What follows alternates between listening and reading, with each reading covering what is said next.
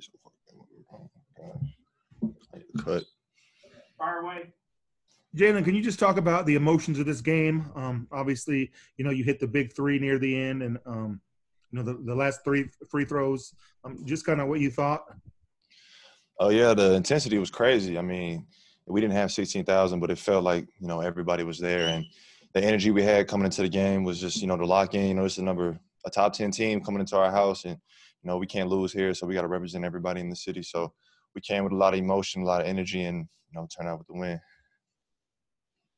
Jalen, could you just, walk us through that last foul there, and then I guess your reaction to that last missed free throw at the end of the game? Yeah. So I wasn't supposed to foul him, obviously, but I was trying to pressure him up because he's been hitting the whole game, and I feel like I kind of hit him a little bit, but he kicked his feet out to me. But he fortunately didn't hit all of his free throws and we won the game. So that's really it. How were you able to get so open on that go-ahead 3? I was only open because Dave rolled to the basket so hard. He forced help, and I was able to, knock the shot down. So if it wasn't for that hard roll by Dave, then I wouldn't have had that shot so open. Go ahead. I think Ochai said the other day that there was a point after your injury last year where you told the team, I'll get you guys back. I'll be back. Do you remember that conversation, or what did you tell the team after that, and how big of a motivator was that? Well, I was always motivated myself to, be back to get to the team. Being hurt last year with such a great team we had last year, they motivated me every day to get better, as I try to motivate them as much as I could from, practice and on the sideline of games last year. So, I just try to let everybody know that I'm going to work hard just like they did the whole year. Even though our season was ended last year, we have a chance this year. So I'm going to give everything I have. Jalen, on that last offensive play on the shot you hit, kind of what are you thinking as that play is unfolding? And has Coach Self told anything to you guys about how they were hard hedging those screens? I thought Bryce making that pass to David was big, and then also David seeing you. Kind of what are you thinking as you're watching it unfold from the other side? Well, I knew once the ball screen took place on the other side of the court that I was going to be open if Dave rolled hard and they try to bump him. So I was able to get that pass once Dave was a hell of a pass by Dave, being in control out of the paint. So I knew that I was going to be open because they weren't going to let him just get a layup for game, and I just made the shot.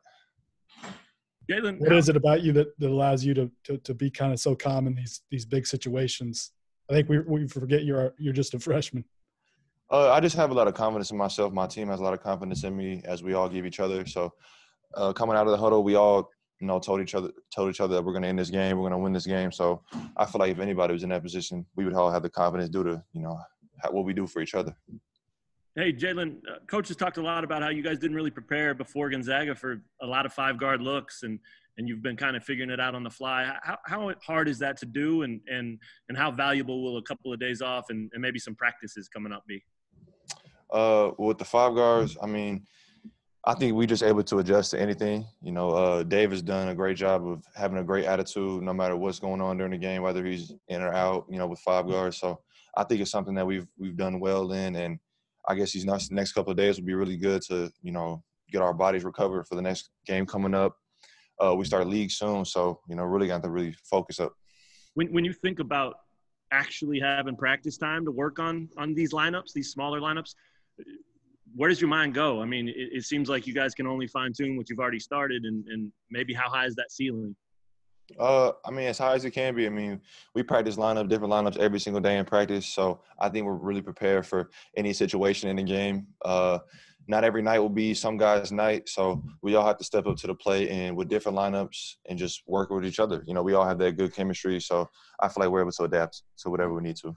Got time for one more. Hey, Jalen, Bryce was able to stay on the floor a lot during the crunch time moments. What do you think he did well to earn those extra minutes on the floor? I'd say the most obvious answer is his energy. His presence on the court is just – everyone can see how hard he's working, how hard he's playing. He hit some huge shots for us. And in the defensive end, his intensity is crazy. He's getting huge rebounds, blocking shots, defending his man. So I think he came into the game and gave us everything that we needed to win that game. All right, thanks, Jalen. Thanks, Jalen.